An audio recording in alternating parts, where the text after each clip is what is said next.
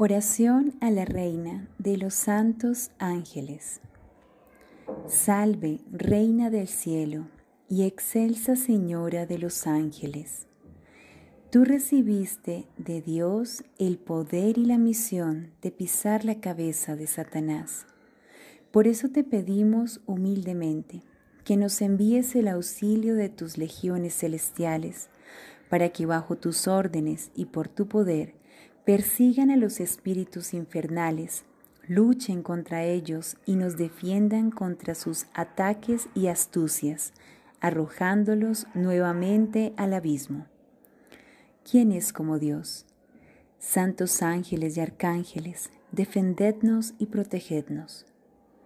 Bondadosa y dulce Madre, tú eres nuestro amor siempre, nuestra esperanza. Madre de Dios, envíanos a los santos ángeles para que nos defiendan y mantengan al enemigo malo alejado de nosotros. Amén. Dolores de la Santísima Virgen María. Primer dolor. La profecía de Simeón. Hijo mío, una vez cumplido el tiempo de mi purificación, según la ley de Moisés, llevamos al niño a Jerusalén para presentarlo al Señor, como está escrito en la ley, que todo primer varón que nazca será consagrado al Señor. Llevamos un par de tórtolas como ofrenda que fue recibida por los santos ángeles al son de música y danza celestial, ofrenda que fue la atracción del Padre Eterno, ofrenda que ante los ojos humanos carecía de valor, ofrenda que traía en sí el mayor tesoro de la humanidad, el Emmanuel, Dios con nosotros. En Jerusalén había un hombre justo y temeroso de Dios, llamado Simeón, hombre que esperaba de día en día la venida del Mesías, hombre lleno del Espíritu Santo, porque sabía que no había de morir antes de ver al Cristo, o ungido del Señor. Hombre que, inspirado por Dios, vino al templo, tomó en sus brazos al niño Jesús y bendijo a Dios. Hombre que me anunció de la espada que atravesaría mi alma, espada que llevaría muy clavada en mi corazón, porque mi hijo sería el blanco de contradicción de los hombres. Espada que era el anuncio de los dolores futuros. Dolores porque sufriría místicamente su pasión. Dolores porque su sufrimiento los compartiría conmigo, cercenaría mi alma. Hijo, guardé sus palabras en mi corazón. No dejé que su profecía perturbara mi espíritu. Me abandoné en los brazos de Dios y esperé pacientemente a que llegase el momento de padecer, momento de ofrecer al Señor mi tristeza, mis lágrimas, momento culmen para la historia de la humanidad, humanidad que sería redimida, liberada de la deuda del pecado. Dios te salve María, llena eres de gracia, el Señor es contigo. Bendita tú eres entre todas las mujeres, y bendito es el fruto de tu vientre Jesús. Santa María, Madre de Dios, ruega por nosotros pecadores, ahora y en la hora de nuestra muerte. Amén.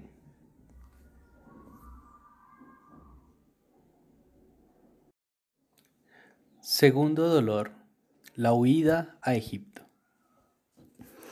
Hijo mío, los misterios de Dios son grandes e insondables, porque un ángel del Señor se apareció en sueños a mi fiel esposo José, ángel que le anunciaba tomar al niño y su madre y huir a Egipto, ángel que le anunciaba los pérfidos planes de Herodes de buscar al niño para matarlo, ángel que le anunciaba quedarse allí hasta un nuevo aviso.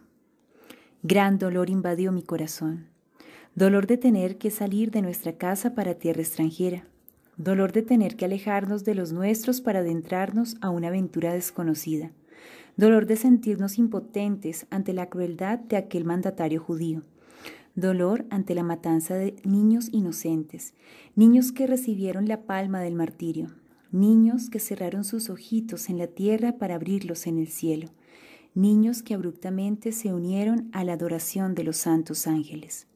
No alcanzas a sopesar el sufrimiento, las penurias y dificultades que padecimos durante el éxodo que parecía no terminar, éxodo que nos sumergió en el silencio, en la clandestinidad, porque temíamos que algo malo le sucediera a nuestro Hijo, al Hijo de Dios, que aún sin empezar su misión era relegado, excluido, perseguido.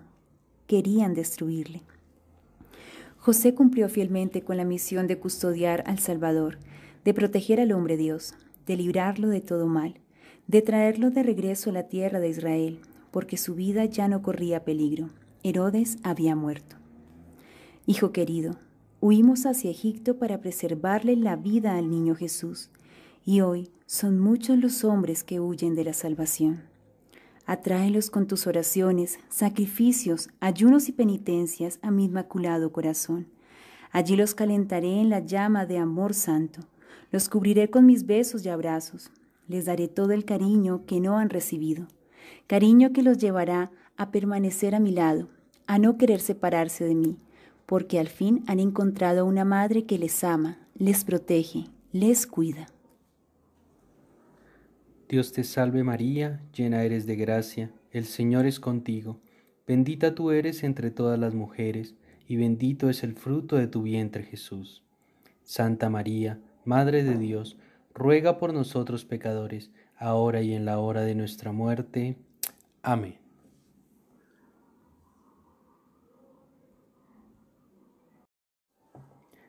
Tercer dolor, la pérdida del niño Jesús en el templo.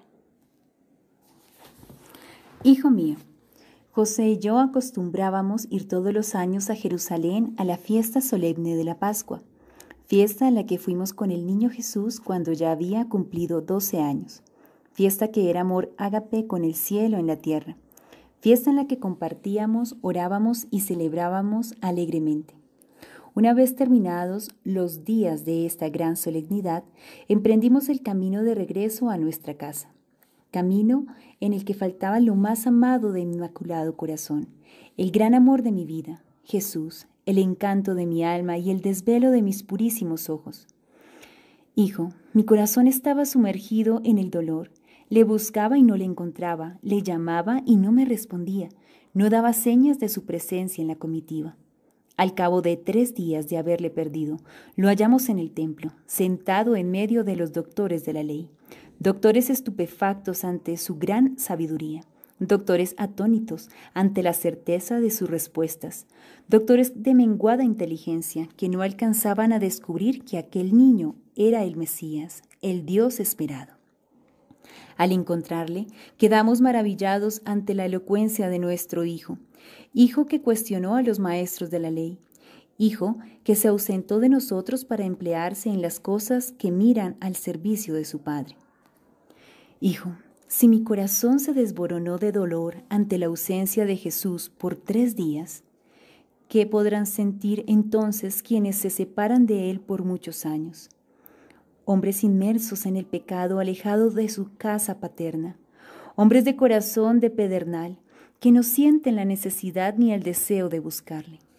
Ayúdame a buscar a los hijos que se me han perdido, hijos que caminan por otros senderos, hijos que se han dejado seducir por el mundo, hijos que desprecian mis consejos, mi cariño maternal, hijos que padecen soledad y frío, hijos a los que busco afanosamente porque todos me son importantes.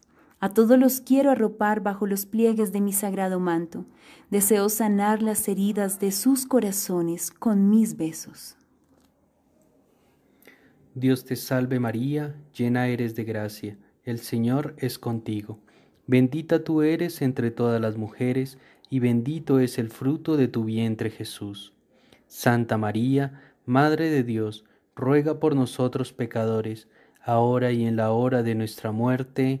Amén.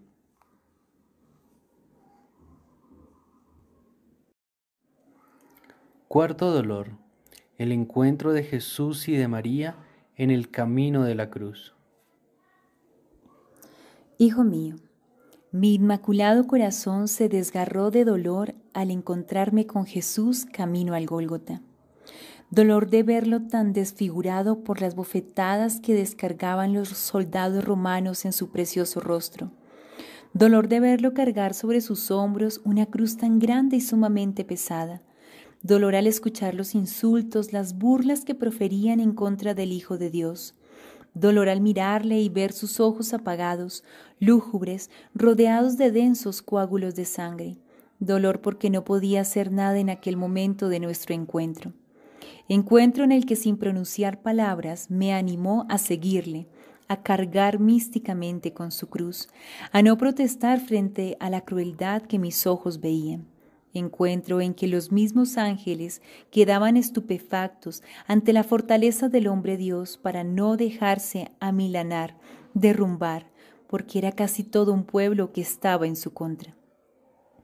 Mi corazón estaba sumido en la tristeza, porque mi hijo, la única razón de mi existir, había perdido sus rasgos divinos, sus facciones perfectas. Sentía su mismo dolor y rogaba junto con él al Padre por estos hijos, hijos poseídos por Satanás que querían destrozarlo, que pagarían alto precio por la ignominia de sus actuaciones, hijos poseídos por Satanás que desconocían que a quien agredían era al Mesías, al Dios esperado, hijos que no medían la vileza de sus palabras, palabras con alta dosis de veneno letal que herían aún más mi doloroso corazón. Corazón que perdonaba, corazón que pedía misericordia a Dios, corazón que se unía al sufrimiento del Sagrado Corazón de Jesús para manifestarle que su madre estaba con él.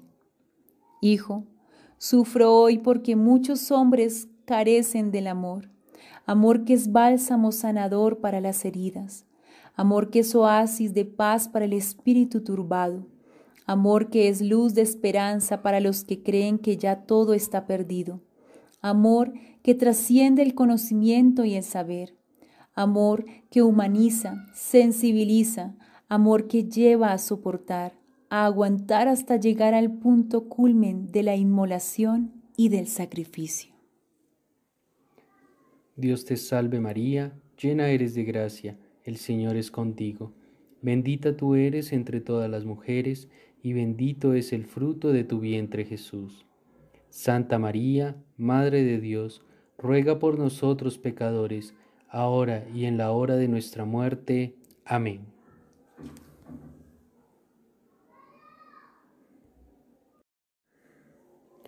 Quinto dolor: la crucifixión de Jesús. Hijo mío, fue grande el dolor que sentí en el momento de la crucifixión de mi Hijo Jesús. Esta escena de su sagrada pasión desgarró mi inmaculado corazón por la furia diabólica de los soldados romanos al clavar las sagradas manos y pies de nuestro Señor. Sus huesos fueron descoyuntados. Cada martillazo hacía estremecer la tierra. Sus gemidos retumbaban en mis oídos.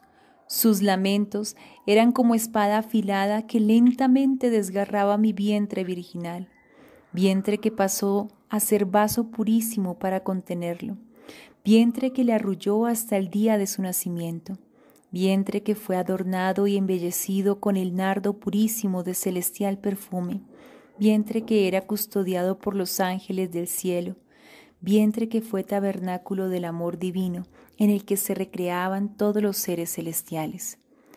Pero hoy le veía sumido en ansias de llevar hasta el extremo su inmolación, ya que el deseo por la salvación de las almas era más fuerte que su mismo sufrimiento y el anhelo de padecer aliviaba su dolor. Allí, hijo mío, reparaba por estos hombres que eran como depredadores ávidos en consumir su presa. Mis lágrimas impulsaban a Jesús a llegar al nivel más sublime de su estado victimario, a ofrendar su vida por toda la humanidad. Mi corazón de madre era despedazado ante la muerte de mi hijo, hijo que me enseñó a perdonar, a no guardar rencor, hijo que me instruyó en la oración como medio para recibir la gracia, hijo que me compartió parte de su crucifixión, hijo que me llevó a la inmolación en cruz, cruz que es necesaria para ganar el cielo, cruz que nos asemeja a Cristo crucificado, cruz que es galardón de oro que nos lleva al disfrute de la vida eterna. Sube al monte Gólgota. Crucifica allí tus imperfecciones, debilidades y pecados, y siéntete libre. Guarda en tu corazón las palabras del crucificado y camina tras de él, para que descubras un mundo justo, humano. Dios te salve María, llena eres de gracia, el Señor es contigo. Bendita tú eres entre todas las mujeres, y bendito es el fruto de tu vientre Jesús. Santa María, Madre de Dios, ruega por nosotros pecadores, ahora y en la hora de nuestra muerte. Amén.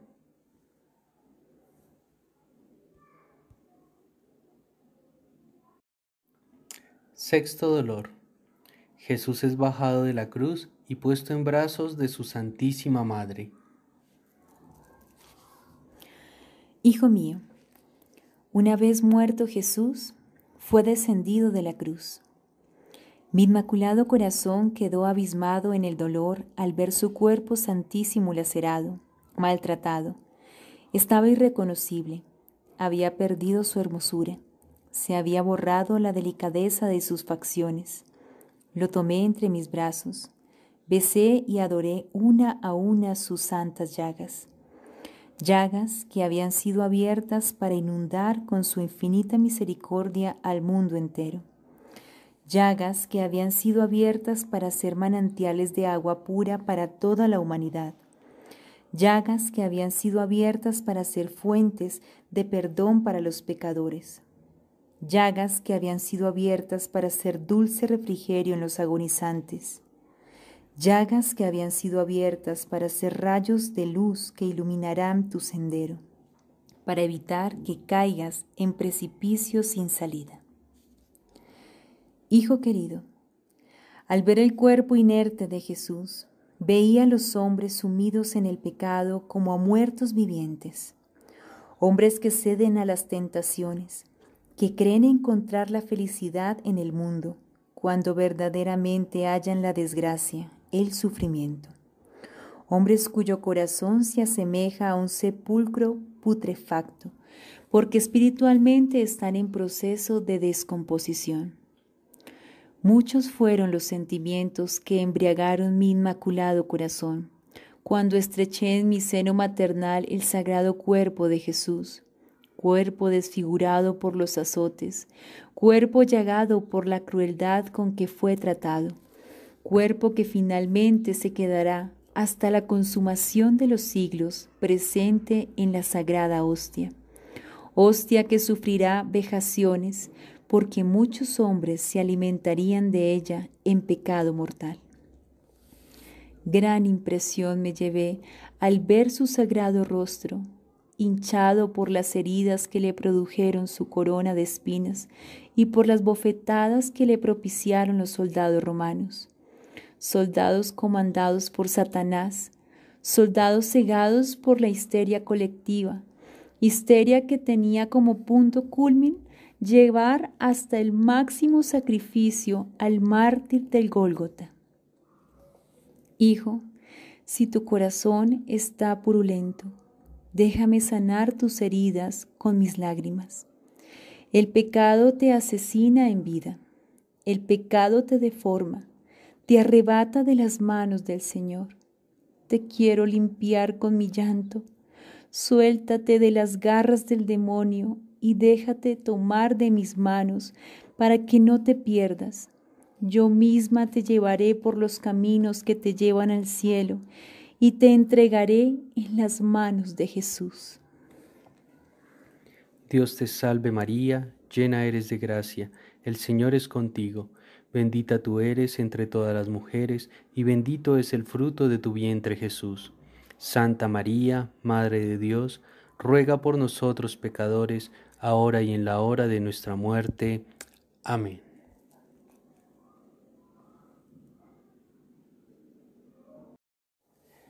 Séptimo dolor. Sepultura de Jesús. Hijo mío, José, natural de Arimatea, pidió licencia a Pilatos para recoger el cuerpo de Jesús, licencia que le fue concedida, licencia que permitió tomar su sagrado cuerpo y bañarlo en especies aromáticas, amortajarlo con lienzo según la costumbre de sepultar de los judíos. Mi inmaculado corazón se deshacía de dolor al tener que dejar al gran amor de mi vida en un sepulcro nuevo, sepulcro que sería ocupado solo por 3 días, porque resucitaría, ascendería al cielo para tomar trono de gloria. Me fui a casa sintiendo la más abrupta soledad porque mi hijo, la única razón de mi existir, ya no estaba a mi lado. Necesitaba de su presencia, de sus abrazos, de sus besos. Me abandoné por entero a la divina voluntad. Viví en el santo abandono.